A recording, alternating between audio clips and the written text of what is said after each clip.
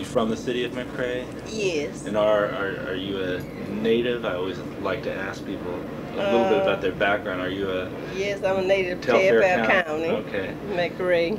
Maybe you could tell a little bit about your background, your education, then what you did, and then before you got into this whole area.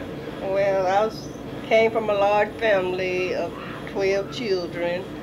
My parents was Mr. and Mrs. T.L. Ashford, and I was reared on a farm. Okay. I'm married, and I'm the mother of 4 children, and I reared 2 of my sister's children. Okay. And I attended Fort Valley State College, Fort Valley, Georgia, and I have majors in mathematics and science. And I'm presently employed by the Telfair County Board of Education, and this is my 29th year that I'm teaching. Okay. So you started around 1960? That's right. Okay. And that was right after graduating from Fort Valley? That's correct.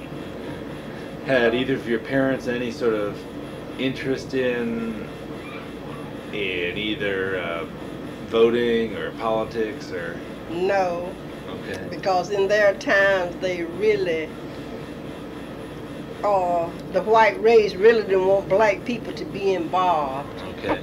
And so at that particular time, they just really didn't get involved because they didn't want to make disturbance among the whites. And so, they sort of stayed in line so that they could be on good terms with their white neighbors and what have you. So whatever happened to black people, they would just take it, and that was it. As far as you know, had there been any efforts to register voters in the years before the 1960s? No. In essence, no black registration before that time. That's right. And how you came back home in 1960 as a teacher? Well, that's right. And then how did you begin to get involved, or other people get involved in the whole area of politics and voting? Well, it just worried me to see that you had so much in a small town, that you had a few people were the power structure, and then there were quite a few young people that were, and I said adults, that were registered to become voters. So then if they weren't registered to become voters, they didn't have any choice in who was being elected to serve us in the county. And I really got concerned because we had this power structure that whenever election was held, they would always get elected back to office, and they had that little game that they used to run the county, run the city. So I felt that by getting some of the minorities registered, that this could sort of help determine when voting, to get some people elected that we thought probably would be fair to all people, not just only blacks, but to all people. Right. When did you first register yourself or vote yourself? Oh, it must have been, it probably was about 1960.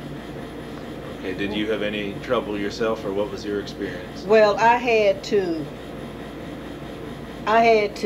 read, and I had to write a script. They gave us something to write on, and they told us if you couldn't write well enough, to understand, for us to understand they understand our handwriting, that would be one of the things that we would be disqualified. And they gave us a passage of something from the Constitution, a Georgia Constitution, it might have been U.S. Constitution, to read. And if we couldn't read that properly, then that would be grounds for us not to become registered voters when I first had gone down to register. But then later on, we made complaints because there were some blacks that could not read and they couldn't write, and we made complaints, and so they finally got rid of that. It might have been just a little earlier than 60. Okay. Did you go down by yourself, or were you with other people? Well, I contacted at that time Miss Ruby Hurley, was our state NAACP president, and I contacted her, and she was the one that looked into it. So for some reason, they abolished this rule they had that you would have to read and write in order to become registered voters. Okay, now, at that time, how many registered voters, black registered voters, would you say there were in the county or the city? You probably had probably about 25 or 30. Okay. And your efforts started a little bit later than that, maybe That's in right. the early 60s you're talking about? That's right. Something like that. Mm-hmm. And then what did either you or other people do at that time to try to get people to actually register? Well, upon attending the NAACP meetings and talking with Mrs. Hurley, she, told us that they really couldn't hold that against us. So when they found out that they would have to stop, then this is when I went out in the community, and I went to all sections of the community and to the churches, and I started encouraging the black people to, go out and get registered, and I tried to emphasize the importance of becoming registered voters. Was this you by yourself or part of an organization? Well, no, at the beginning I just started out by myself. I would just go out to the churches and try to encourage the black people to go out and get registered. Then I started taking a lot of them. Okay, but pretty much an individual effort, really. Yeah. Listed all of these. You were calling out approach. Yeah. How about Miss Ship? Miss Ship? Who is Miss Ship? It's a lady that used to live in McRae. Okay, and what was the story with her? Well, she just got involved in working with the young people in the NAACP. Okay. Now, what kind of opposition or reaction did you have when you would go to the churches, go out in the community? What kind of response did you have from people about voting? Well, there are a lot of them that was in favor of voting, getting registered, but then they were afraid. And, and I just kept telling them that they need not be afraid, that this was something that was going to have to come, and so they just might as well go ahead. And I told them, I said, the more we have registered and the more go out to the polls and vote, then they will begin to see that we are really planning to get something accomplished. So, when we first started, used to go out to the polls where I had to go vote. There were only 3 blacks voting in that area. It was a little voting place out in the community, out in the rural area. And when you go to the polls, it was a paper ballot, and you have all these white people standing around the polls. And when you walked in to vote, you didn't feel too secure because they was wondering, were you coming there to vote against somebody running against that little gang? And so, you really didn't feel too sure of going in safe when you were going in to vote. Okay. It was a little house, little house about half large as this room. And this is where you would go in, and they had paper ballots. And so when you pull up, that was all day. You had all these whites standing around. So when you go through the line, they be giving you bad eyes because they just wonder if you're going to vote for their candidate. So that was, you're saying that kept people away. That's right. When you talk about fear, what other kinds of things are you talking about? Well, then we had this policies wherein, they would just almost demand black people who they had to vote for. You would long then you didn't have any black candidates, and they all were white. But then, you had a lot of these blacks living on the white people places and what have you. So whoever they tell you to vote for, it was a must that that's who you had to vote for. And this is what my dad and those instilled in me. Well, my dad had his own farm, but some of the leading whites in that particular area will always direct him who to vote for. So he felt that because I was his daughter, I had to vote like those white people told him to vote. Right. And we used to have differences because I told him that you have your right to vote for who you want to, and I have my right. But we used to have some stiff arguments because that was instilled in the older people, black people mind, that they had to do this. And so that's what was handed down from the years. And then when they started allowing them to register and vote, this is what they had to do. Where would the registration places be?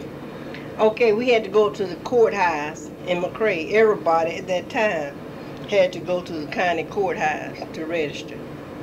And explain what that meant to people too, what the courthouse meant. You know, that this was a place that you had to go and get registered. This was the county courthouse. This was a registration site.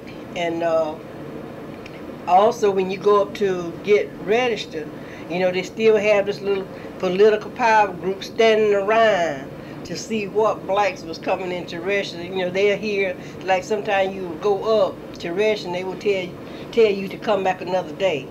So then when you get back, they have gotten the word around, and you have this political power whites standing around to see, you know, what black coming in here to register now.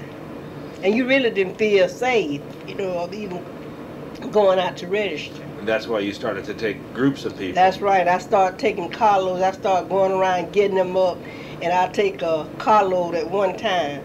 So they felt sort of secure, like, you know, that I was going to go along with them.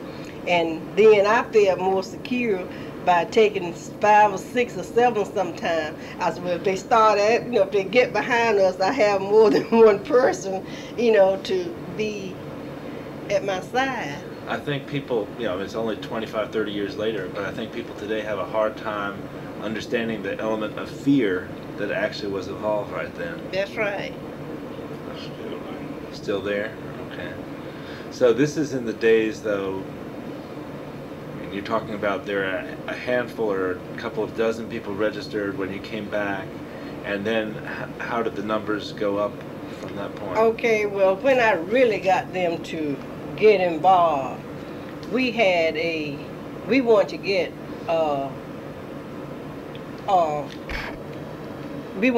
a law passed. Well, I said, I guess we wanted to get it passed to get some blacks on the Board of Education.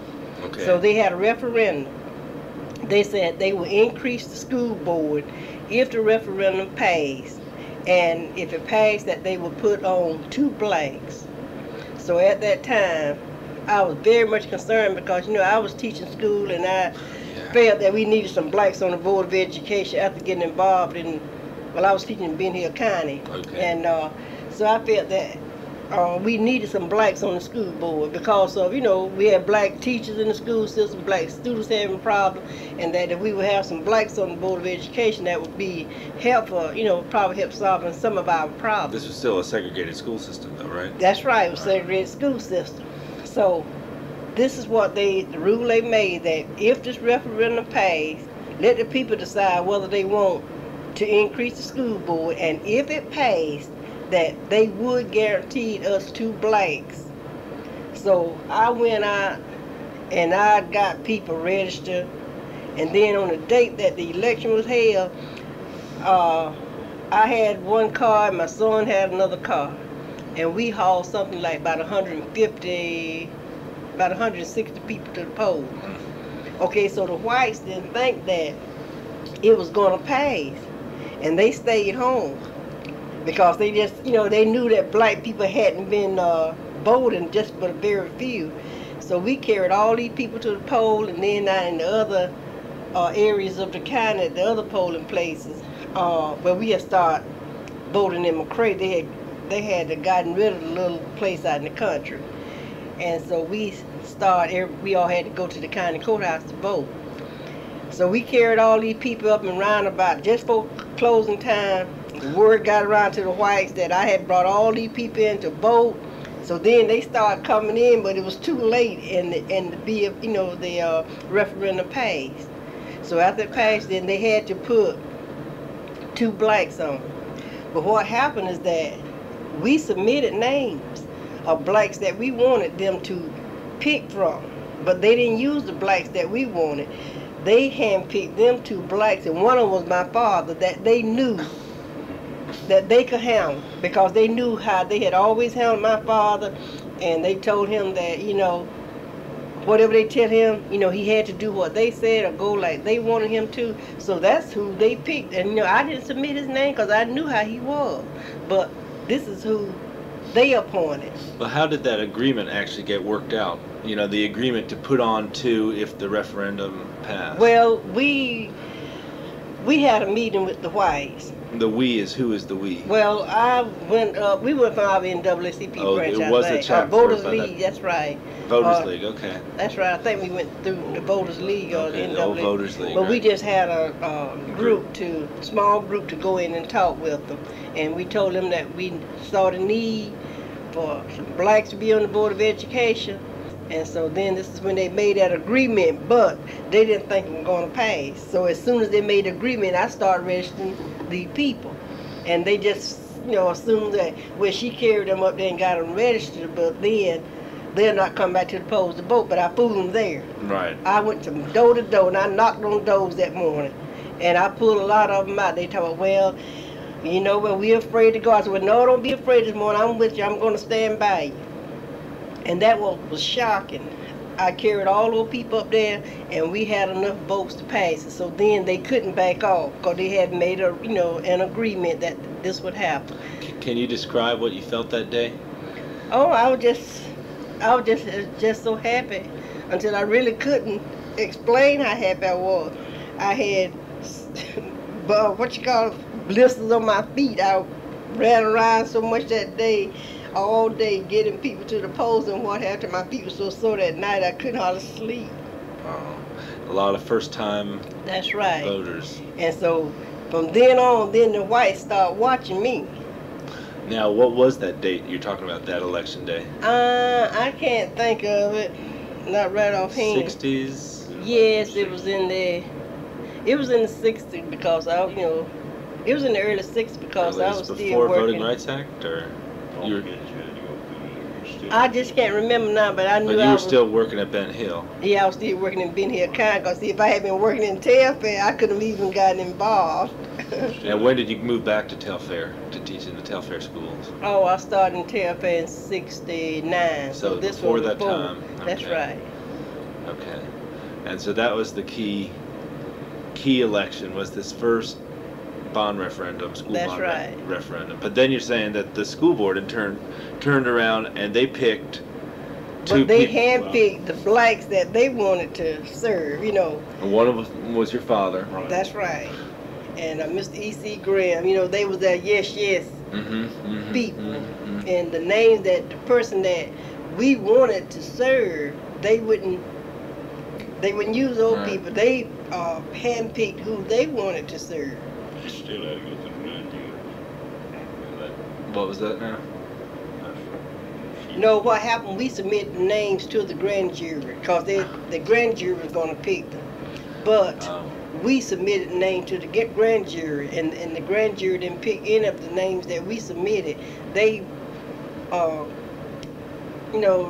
picked my father's name, T.L. Ashford, and E.C. Graham. Okay. How was the grand jury composed at that time? How did they pick the grand jury? Was it from Well- property owners or voters or? Well, they were saying from property owners, I believe. Okay. You had at that time you had to own property to be selected on the grand jury, but it was all whites. Right. At that time, they didn't let blacks serve on the grand jury. Now, what was your response to when they picked these two who you didn't want? Well, I let them know that we weren't satisfied, but they made that decision, so there really was nothing that we could do about it at that time. Okay. Then sort of where's the next step, the next stage after that? You've Okay, gotten so some people to the polls and done some registration. so then they served, because they was appointed by the grand jury, and until the grand jury see need to replace them, and the present whites that were serving, they just always remain, no matter what, if they were doing good or bad. That was all appointed by the grand right. jury. And so they remained there until the grand jury decided that they wanted to make a change. So then later on, we made complaints because we had a lot of, the white and the black serving. We didn't think that they was giving us good service. So then this is when they went to our state representative. I was talking with our state representative at the time, Ronnie Walker. Who was it? Ronnie Walker. Ronnie Walker, okay. And so we decided that we felt it was unfair for them to pick who to serve from the black community, and also from the white. Right. So then our senator introduced a bill to change it from the grand jury method to electing the school board member. Who was that? The state senator. Ronnie Walker. That was Ronnie Walker. Okay. At that time. So he introduced a bill to change it from grand jury selection to, letting the people elect. Mm-hmm. But what happened is that the way he set up the districts, we wouldn't have one black serving then. Okay, we had 2 blacks when they were appointed by the grand jury. Right. And the way he set up the district, he put the majority of the blacks in one district, and it was impossible anywhere in the county to get a second black. So then that eliminated one of the blacks that we had. And that's out of how many Board of Education members were there? Out of, they had, 75. Okay, whatever. Okay, but anyway. So that was his plan, was to... That's right. So after, he tried to make us think he was in favor of what we were doing, but then in the process, he fixed it to eliminate one of the board members. So, he knew that just having one sitting up there, although the one we had, they weren't doing anything. But in case if we had elected a strong person, we wouldn't have one against 5, you understand? So this went on for a while, and this is when I contacted the Justice Department and told them that I thought it was unfair that we had one black that eliminated one of our blacks when they went to the district plan. So then we filed a suit. Under the Voting Rights Act. That's right, through the Voters' Right, to redistrict the Board of Education. Now, how did you get to the Justice Department? I mean, how did you... Oh, I contacted, I think I called Atlanta, and Mr. Flanagan was serving as state president at that time. And so, he gave me names that the Justice Department is whom to contact. And I made direct contact. And from there, we started working on it. And through the Justice Department. Okay, so they came down to McRae. That's right. And when they came down and studied the district plans, and that, we would never be able to get another black, at least having 2 blacks served. So then this is when we hired attorney Locke McDonald. Mm-hmm. And he filed a suit for us through the Justice Department to redistrict the Board of Education. And when they redistricted, then they increased, I believe, to 7. And it might have been 7, I can't remember. But anyway, the way they redistricted, we won the case. And when we had the election, then that put a second district with about 40-something% blacks. And so when we had the election, then that gave us another black. A black was elected, so that gave us 2 blacks on the Board of Education. Okay, and that comes down around what time, the redistricting of the board? This must have been, it was in probably about 80, 84, 85. That recently? That's okay, recent. so this one district plan lasted for some time then, this one member? Yeah, it had gone on for quite a while. Like for we 10 years or more. That's right, we didn't have one black server. So I told them that, that eliminated one of our blacks by the way they set up the district. So then that's when we went to court to get it redistricted, to set up to give a larger percentage of blacks in another school board district. Okay. And that resulted in us now having 2 blacks. Okay. And what we're getting ready to tackle now, they have a rule. Well, it was approved through the assembly that now I think TFL County is the only county that has this law that if a vacancy should occur on the Board of Education, and if that board member didn't serve for 1 week and resign due to death, illness, or for what cause, the other board member have a right to appoint who they want to. Okay, the terms are for 4 years. What if you came in and were elected and you served 1 week and decided you didn't want to serve? Then the school board members and the superintendent go and handpick who they want to serve out almost 4 years. That's not right to the voters in that county, but it is the law. Now this is what we finna tackle. Okay.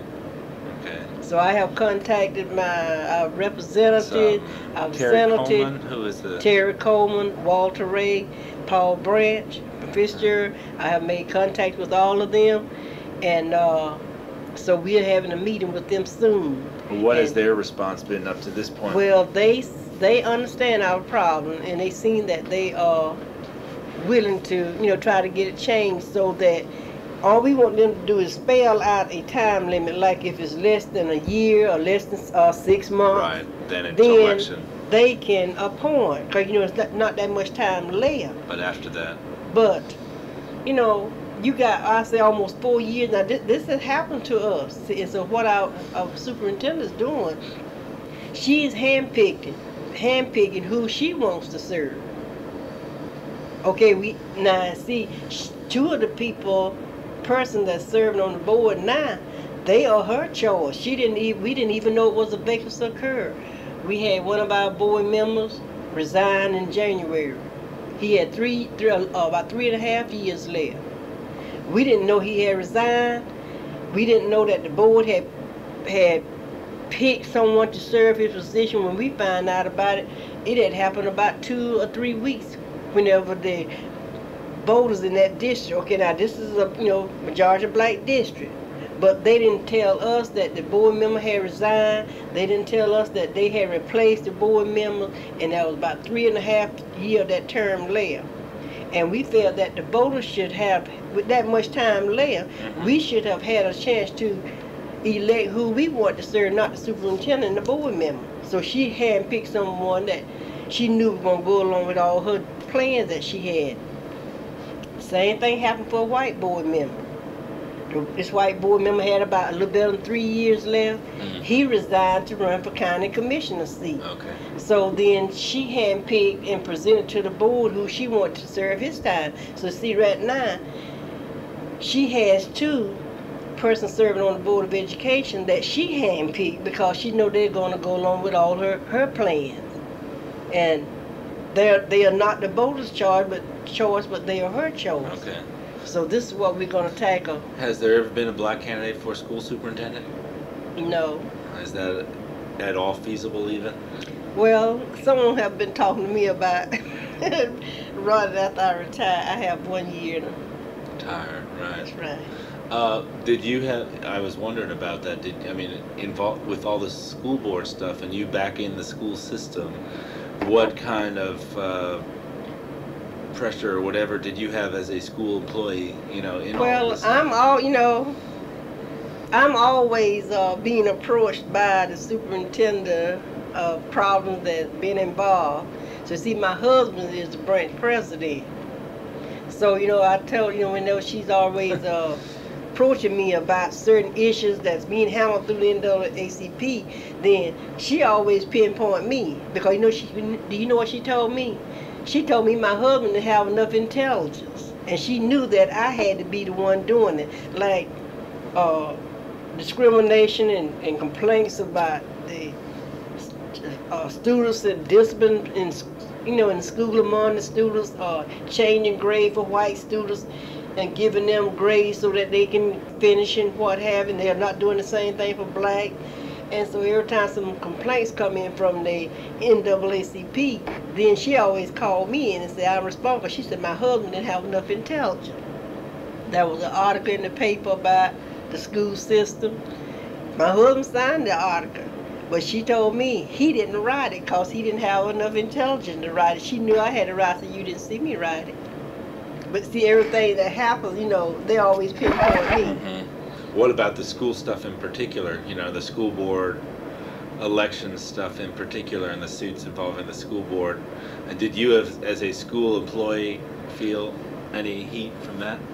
Well, not really. I guess they have. She has tried everything she could to come up with things of being insubordinate and what have you, but she really hadn't never been able to get anything that will hold. Little nitpicking things she comes up with, she probably know that it would be a court case, just like one of our black teachers had problems last year in the school system. The NAACP got involved and saved her job. And then later on, she approached me and told me that that the news reporter said that I gave her information about it. So I told her, I said, well, you come to me talk what the news reporter said. I say, if you don't have my voice on a tape, I said, what the news reporter told you, that's your word against against the news reporter word and your word. So I hadn't heard anything else from it. Okay. So Well, what she is saying that, anything that's happening, we're not supposed to let it go to the press, and she just about controlled that, because we have had TV people to come down several times for issues that were really involved, and when they came down and they would go back, they couldn't even air it, because when they tried to contact her, she wouldn't talk with them, she wouldn't respond in any manner. So you know that there are some things that you can't print until you get both sides of it. So a lot of the things that go in the school system is not exposed because she won't talk with the news media.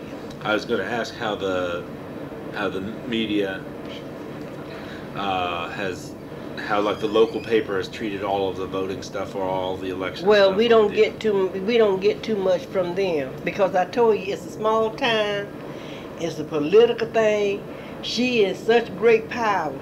Oh, she had people controlled from McRae to Atlanta, and from McRae to Isaiah Brums, news reporters and things. We can call them to come in.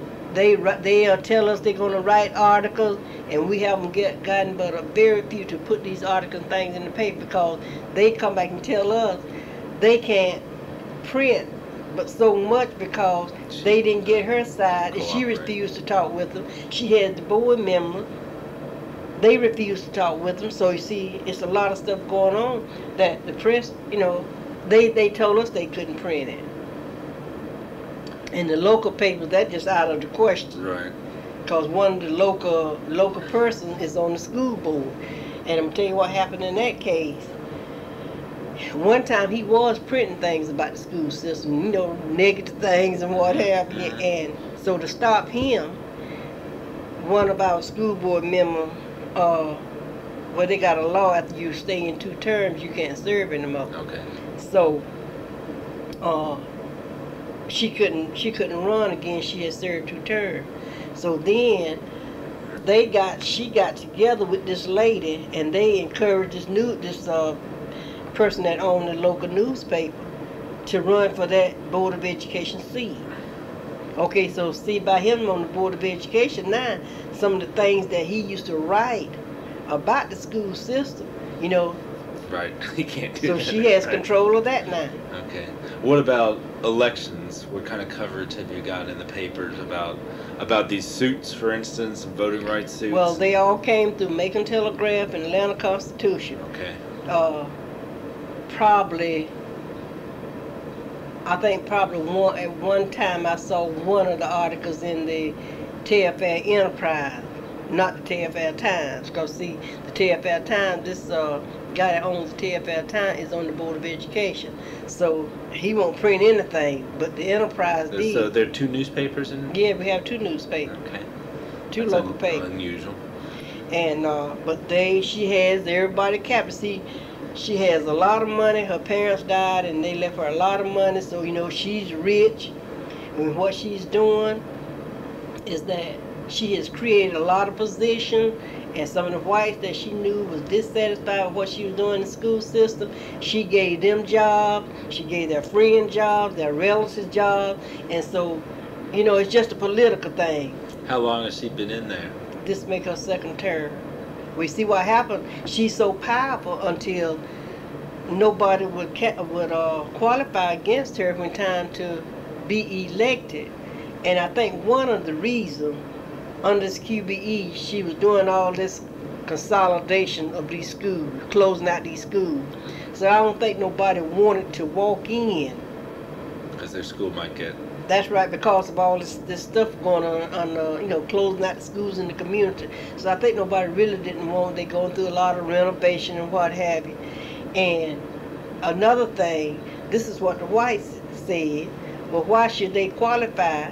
Because when time to have the election, although she is discriminated, mistreated a lot of blacks. But see, down there, all you have to do, which something's gonna be done about this. These whites go out and hand out money when time for the election. These blacks will take. I mean, what you think would be intelligent blacks?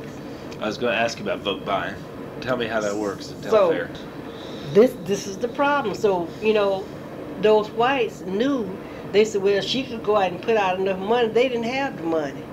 Some whites that would have ran against her, they said they didn't have the money. So they knew she was gonna go out and get some of these blacks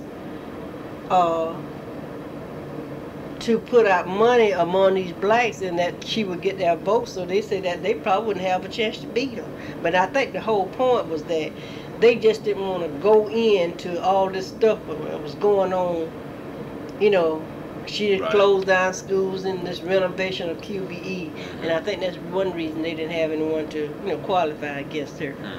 How widespread is vote buying in other races too? Not only the yes, school everything. Even it has gotten so wide until we had an election for the NAACP 2 years ago, and this black guy was out buying votes trying to become president of the NAACP. Now, I wrote a letter to Secretary of State about, we had this election for Board of Commissioner, and I don't care if it's black or white, Right. but in Vote this buying, district, vote buying. that's right, in this district I'm living in, it was all blacks running against each other. But now the intelligent black people felt that would be better to serve us. That person lost out to a lady. She's never been involved in anything in the community. She's never been involved in budgeting or anything. This black guy that was running against her was because of he'd been working on the federal programs and what have, so we know he probably knew how to help set up budgets and things like that. And he lost. You know why he lost? Because this lady that won, her boyfriend is a big time dope racket man. He's a big time gambler. He's one of those professional gamblers. So he had the money. And he went out into the black district and passed out money to those black people. And some of the black people that was saying that they was going to vote for him, they said that money turned them. And she won. And now she's sitting up there. Now we having the biggest uproar down there about property tax. We had a meeting Thursday night, and I imagine probably about 200 people met up. She voted to increase our taxes, and she doesn't even own any property. So what did Max Cleland's office say when you wrote him? Well, they came back, and they told me to, get up some information and some of the people that I could get to verify that they was given money or they were offered money. But see what would happen in that case? When they find out somebody gonna come down and investigate, they talk, well, I don't want to be a part of it.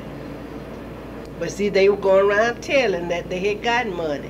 And I had one person to say that they were offered money, and that was my son. But see, they wouldn't take just that one person. He said he was offered money from this guy. Especially since it was your son, right? That's right. But you see, there were a lot of other people were talking about it, and we knew that they were passing out money. But you see, just like I said, to have somebody come and investigate, you got to have some person to be willing to sign a statement to verify that they would be willing to cooperate. But then when it come down to that, to send their names in, and then they would come in and say, well, no, he didn't give me any money. So, okay, the same guy, that was some blacks that he carried up there and voted absentee ballots. And the day of the election, they were walking around on the streets in McCray. But that was another thing. So I really never just seen the information back, but I just been, it's been something like about a month. Okay. About 3 weeks since I received it, letting the complaints back in. Speaking of the Secretary of State's office, what kind of contact have you had with registrars and election officials over the years, either from the state level or local registrars, and what has their response been to black voters and black registrants and so forth in terms of... Well, we call them concerning the blacks that they handpicked to serve as on the board of registrar. But they said it was left up on a local level. See what they do, they go out, they got 2 blacks on the board of registrar. I think 3 blacks out of probably 9. but they handpicked them. Okay, they are blacks that they are not going to be concerned about the black people. Just like whenever this they had to have this election for Board of Commission that we just won, they had to send letters to every voter in that would be involved. And you know what happened? I went up to the registrar's office and, to let them know what district they were in. Because, see, some of them, when we won this election, some of them didn't have they weren't in the same districts or something. So they were supposed to send everybody a letter. When we had this new, won this case to redistrict the Board of Education, and this election was held. Okay, those two new districts that were set up, they were supposed to have sent a letter to all the voters and let them verify as to what district that they would be serving, the education district. I went up to the registrar's office that day. She had about 100 letters up there on her desk returned, and that was like about a week before the election. So I said, well, why do you have all, see, I wasn't supposed to see that. I said, why do you have all these letters up here returned because of incorrect address? Right. She said, well, we mail them out and they send them back. I said, well, and see, a lot of those people, I knew, because I know a lot of those black people. So I said, well, what are you going to do to try to get the letters to them, to let them know what education district they'll be voting in? Well, there's nothing I can do. The letters came back. I said, you don't have their addresses in your file up there? And she said, well, yeah, I guess. I said, well, you let me look in your file. And I went there and started pulling out there. I said, here's this man's address. I said, it's correct. I know his address. I said, this person. And she said, well, I had someone else helping me. Now, this was a white lady. She had another white lady helping her. But then I asked her about it. I said, well, where are the two black people that on the board with you? I said, why didn't you have them to come in and verify? Like she might have put their address on there, but they might have lived in Lumber City, and she put a McCray address. They weren't intended for them to get those letters. So then I said, well, what are you going to do about getting these letters to these people? I said, I'm going to call the Justice Department. She got in her car and they went out and went to hand delivering those letters. But see, that was just a week before the election. And it was only chance that you happened to be. That's right. If I hadn't gone in. See, that was about 100 voters that would not have gotten that letter. And do you know where they lived? They lived in this new district that they created, about 43% black. No, it was about 49% black. Okay. So you see, that was the reason to make sure that no black got elected to the Board of Education out of that district. So we have two blacks on there, but they were handpicked, and they are not concerned about these black people being notified of their new districts and what have you. They are not concerned about them being notified when they, how they go back and take the voters' names off the list after they purge have them, right, purge after they haven't voted so long. Well, see, they're not concerned, and they see. So the whites sit up there and take these black people names off, and and none of the black people that serve them, they don't go up there to try to see. Right. So you're saying they kind of do the minimum without really doing outreach and keeping That's things right. up and making But sure see, that every people are. time their times are up, they will go back and reappoint. So it's a self-perpetuant, and the board selects itself. Is that how it works, or how I does think it work? the board submit to the judge, The judge, to okay. the judge who they want to serve. And so if the board submit those names, then the judge go along with it because Automatically. Yeah. that's right, because we submitted some names to the judge. They would just ignore some blacks that we want to be placed on the board of register, on the jury commission. We sent some names in, but our name was just totally discarded because the judge said that he goes by what the superior court judge, the clerk of court submits for the jury commission, and the person that the board of registrar submit to the judge, that's who the judge act on. So we don't have any say there, and I'm thinking about if there's any way to try to file a suit to stop that. You know, I don't know if we're gonna help him. Have there been any suits about Board of Registers? I don't know. I don't know, but I'm thinking about it because see, just like I said that, I told her, so she said, well, who do y'all want? I said, I'm interested in serving. But 2 months ago, they appointed the same two black ladies to serve. And I told her I was interested in serving. But you see, they have the choice to pick who they want to serve. So see, they don't want me on there because they know probably the little small things, irregularities that they are doing that I will detect, and so they don't want me on there. What about places to register over the years? I mean, we've been talking about voting and the Board of Registers. What about where people could register? I mean, you said it used to be just the courthouse. Everybody had to go to the courthouse, but now we finally went up there and talked with them at the courthouse. I think we might have talked with the grand jury about that. And they decided to let a registration place be set up in each little city in TFL, like Lerner City, Jacksonville, Milan, and Helena come to McRae because I think, no, Helena has its own place for registering. Just right next door, That's right. What about hours of registration? Well, they are from 9 to 4:30. And a lot of people are working at 9 o'clock, and a lot of them have not gotten home at 4:30. So we met with the jury commission about that. No, the chief registrar about that. And some of the places that we submitted to have on-site registration or special registration drive, places. Most of the places that we submitted, they find other places to do it. Like, we submitted at the Black Funeral Home. That's a public place. We wanted at this middle school at Long Lynn. It was the middle school up the street, not too far from where I live. That's a public building. And we solicited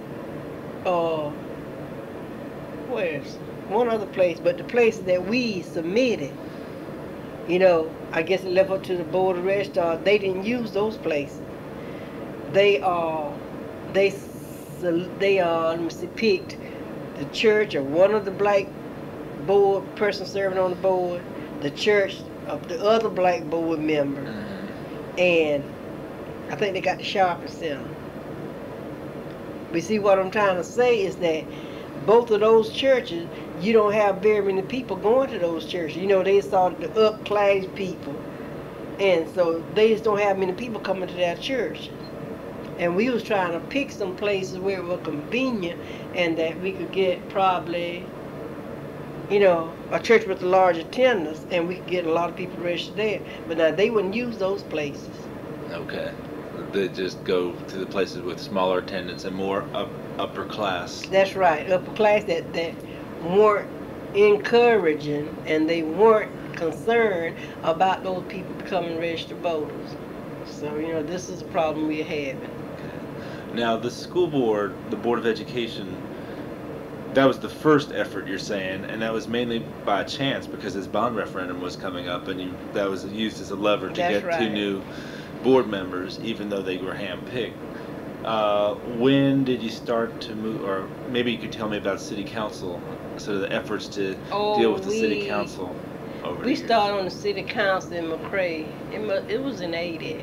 I can't think of what year. Whatever, yeah. Okay. But we contacted the Justice Department there. And so what happened, they settled that. They didn't want us to bring a suit. We contacted the Justice Department about breaking the city up into wards. And so we could get some blacks on the city council, because we had blacks had been running over the years, but it was at large, and they could never get enough votes to be elected. Now the city of McRae is what percentage black? I really is it half? Is it majority? Or it's just about. It's about half. Just about half. But we could never get blacks elected. So when they find out that we were getting ready to file a suit to have it broken up into wards, then they decided to go ahead on themselves and agree. So they broke it up, and they have one black district, majority black district. Well, it's not about 4 or 5 whites in the district. Okay. And from that war, we always a guarantee, 2 blacks coming out of that war. So they have 2 blacks and 5 whites on the city council. But now, does that mean that the whites don't even have to campaign in the black districts? And No. they're not accountable then, right? No, they don't have to come over in our district to campaign. So they. Well, now, hold it. I think you have a few handful of blacks in one of the. Okay. One of the. But they don't have to come over there because they are most in the majority white district. They have to go among the whites. And our 2 black city council members, they have to deal with just blacks when they are running for that Right. position. So the whites still are not accountable politically to the black community at all. No, because They don't campaign in the black community. No, really, they except for don't. this They one don't little- really need to because you only have a small percentage of blacks in any of those white wards. But you have and in our black ward, you only have like about. I don't even think we have any whites. So the blacks have to go among the blacks to get their votes, and the whites, there may be just a small percentage of blacks that's in those wards. Okay.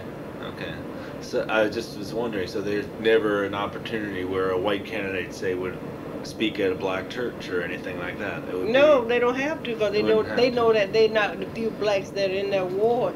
They're really not gonna need their votes. So Okay. So, was this the first? The first actual suit was the Board of Education, that's right. And then the city council was just a threatened. That's suit. right. And then we came back and redistricted the Board of Education. Right. Okay. See, we filed a suit first to get rid of the grand jury. That's right, to get rid of the grand jury selection and go to the district plan. But see, that didn't work.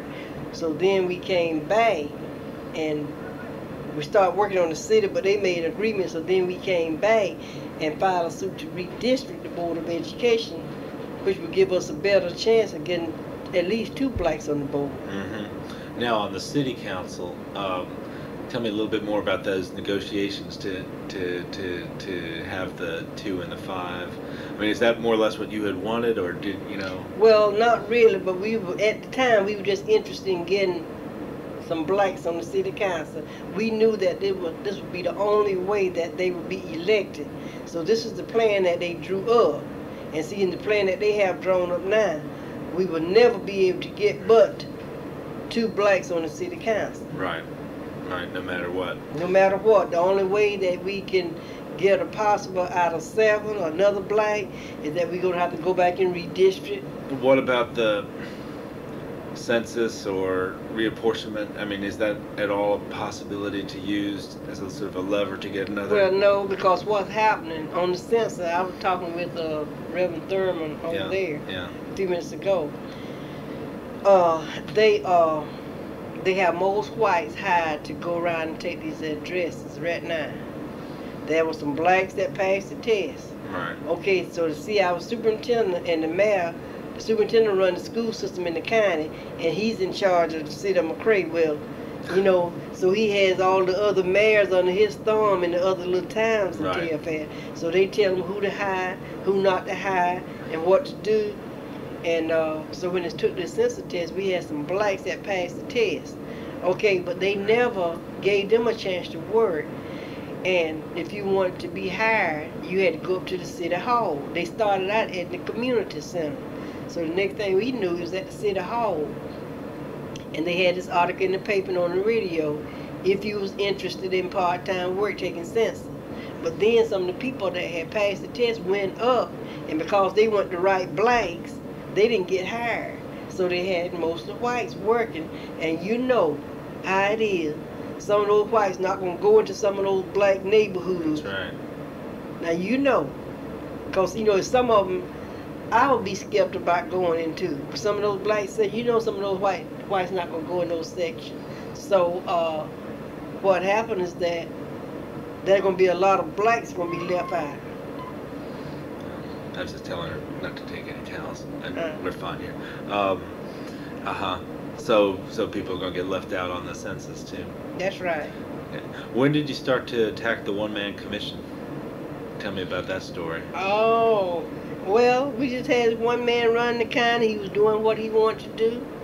And I just felt that some of the decisions he was making, they weren't good. And no blacks ever had any say so. And I feel that the only way that we could get some blacks involved, and but not only blacks, but I just feel it should be more than one man in charge of determine how all the county operations and what have you would take place. So I became interested. And I was going to sign the paper, but Attorney Lockett McDonald said, since you're working in the school system, don't you be the plaintiff. But it really didn't matter to me because, I was just at the point that I wanted to see a change made. Your daughter was the plaintiff, right? So then my daughter signed. Cheryl, right? Yeah, Cheryl Clark. My daughter signed, and my nephew, that's the one I read, Kirk Pays. And we had two other guys to sign.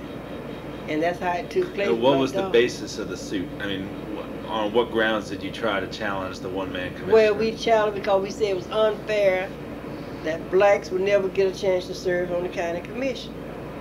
That the one That member, sole commissioner, that's right, guaranteed that it would be white. That's right. So that was one of our bases that we filed it on, that a black would never be elected to serve as commissioner.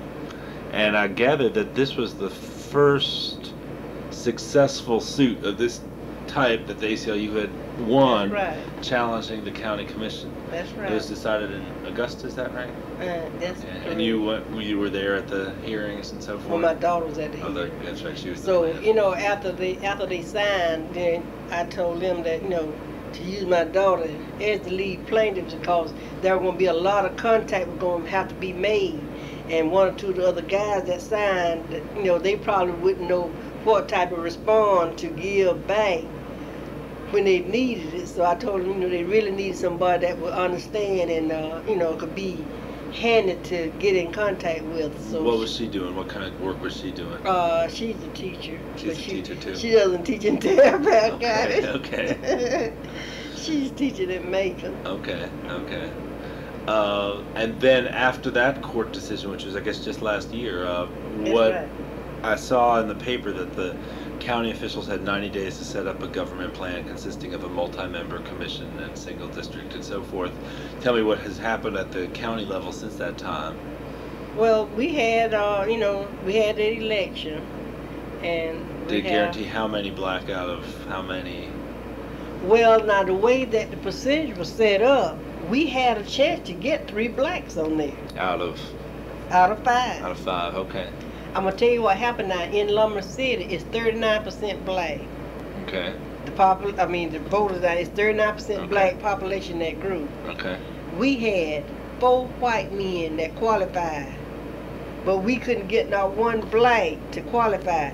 If that one black had just qualified, and you know how the people do about this voting, the blacks gonna vote for their color and the whites gonna vote for theirs, because you're not going to have a whole lot of, well, in some cases you have some whites vote for black. Crossover, right.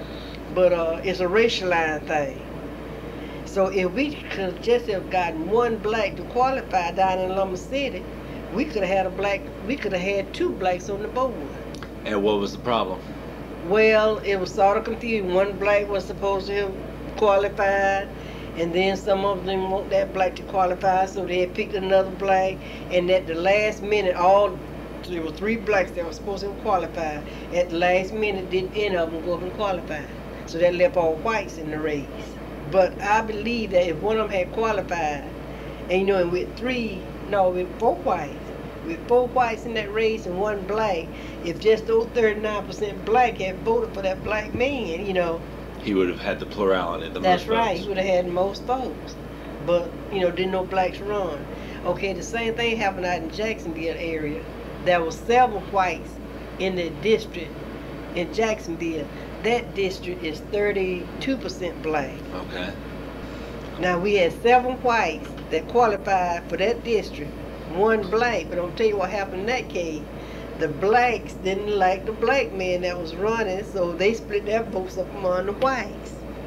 And that's how that black lost out. But I had a 32% black out in that area. And I'm just saying that if they had voted for him, He would have won. that's right. But see, when he qualified, there was some of the other blacks didn't like him, so they supported some of the white candidates.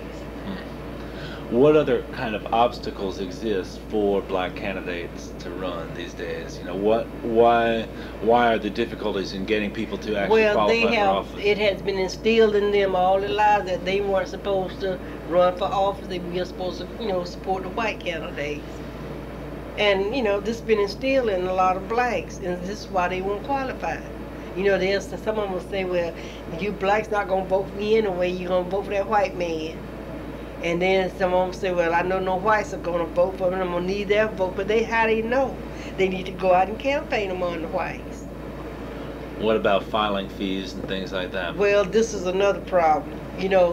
How black people want something for nothing. They go out and waste money. That's their business and a lot of other things. But they want someone to pay their qualifying fee. And like we have limited funds in our branch, so we couldn't pay it. And then some of them, they came up and said at the last minute, we said, well, why didn't you tell us that? We would have tried to, get out and solicit the money. But now that's another problem. Blacks do not want to pay for what they want to serve for. They don't want to pay the cost. So this is another thing that kept some blacks from qualifying, because I think it was, I don't know if it was $100 and something they had to pay qualifying fee. I can't remember, but it wasn't a whole lot. But now, that's what some of them used. Hold on. Said basically, as far as the city goes, it's a pretty segregated situation. Blacks vote for blacks. Black candidates are elected by blacks. White candidates are elected by whites. Is that the same on the county level too now, or are there episodes where? No, I guess not, because you've been telling. Oh, but one of the seats is majority black. One of the seats is about 85 or So I think about 80-something% black. At the county level, though, whites might have to seek black votes, or blacks might have to seek. Well, whites will have to see some black votes. Right. But the district that I'm in is I think it's about 85% black. Not unless you have a real strong white in there, or they able to come in and buy votes. You don't have too many blacks that will have to go to white. But you're saying Lumber City, for instance, is a more open kind of... Yes, now whites have to go to those blacks there, or the blacks will have to go to the whites in Lumber City. Now, the one thing I'm interested in is, again, a black church might open up for a white candidate in, say, Lumber City, but would the white church do the same for a black candidate? No. No, they wouldn't. I don't imagine they would open it for a white either, I'm just talking about access, in a situation like Lumber City. But now what we do, when we have our meetings, we have something like a political forum. Mm-hmm. And we invite all the branch candidates. You're talking about? That's right. Uh-huh. That's our political action part of our branch. We have a political forum, and we invite all the candidates, black and white. And back there when we didn't have no blacks qualified for anything, we didn't have no choice but to pick from whites, so we would invite all the whites. No matter how many were running, we gave everybody a chance to come in and give that little platform. Okay.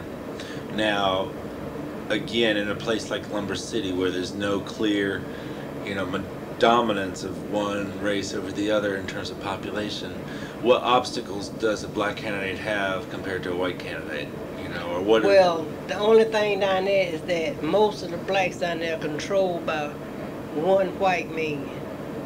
Who they work for, or what? Yes, he works a large percentage of those black people. If he doesn't work them, they live on his land. He has a large trailer park. Okay. And a lot of those black people didn't have land, so they have their trailers on his land. And he controlled, he has something like probably 100 and a total of number of person, probably 150 or more living out there in his trailer park. Okay, he owns a liquor store. He let those black people have liquor on credit, and they pay him when some of them get paid on Friday evening. All their paycheck go to him, the majority of it. And so he controls the black people, and he tells them that was one thing couldn't get in the blacks to qualify. So he sort of tell the blacks, not to, cause he qualified. Oh. So the blacks were supposed to have supported him, Okay. but he was in the runoff, but he lost in the runoff. That's what happened. Huh. So that's really why we can get the blacks to qualify. I've got to tell you that, because he controlled the blacks. So he was running, so he told the blacks not to qualify. And at present, we have a suit against Lama City to break it up into wards. Okay. And we won that suit, but the Justice Department is, they won't pre-clear it because of some things that they think is not going to work. Like they're going to pick so many city council members from this ward and so many from that ward, and we'll have, I think, about 2 or 3 at large, and the Justice Department doesn't think that's going to work, so this is what they holding off on now. Okay. Pre-clearing. Okay. Okay. What other kinds of obstacles can you see still remain for black people to have sort of equal access to politics and the political process right now?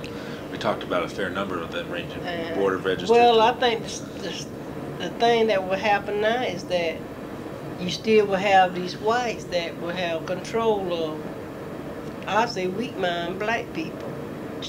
Still telling them that they don't need to hold office in. They don't need to be a part of the governing board, or they don't need to hold office. And so this is about the only thing I know. So, they'll threaten them with their jobs. See, just like at some of these plants and what have you. Complaints have been brought against the school system. Some of the people that were involved, it's a power structure thing. You contact the head of this company and that company, and then they'll find something, or just come there and just anything that people know they'll be laid off. So some of them are afraid to get involved because of their job. And you're saying that still goes on? Still goes on, and it's getting back strong. One time it was sort of, it was limited, but now. Like what, for instances, have you heard? Well, it seems like since they made this, the Supreme Court made this a ruling about affirmative action, job discrimination, and what have you, The Richmond case, yeah. It looked like it's just really beginning to just really open up now, especially in Telfair County. I mean, what kind of specifics are you talking about in Telfair? Well, when it comes down to, I'll say, getting jobs, just like jobs that they have here had blacks being held in, they are no longer doing it. It look like they're laying them off and they're not putting them back to work in those positions and what have you. Okay. The picture you're painting is a pretty bleak one, really. I mean, you're talking a lot about how there still are real barriers to equal access in the political process. That's right. Let me flip the coin and say, what changes have taken place as a result of black involvement, increased black involvement over the last 25 years in the political process in Telfair?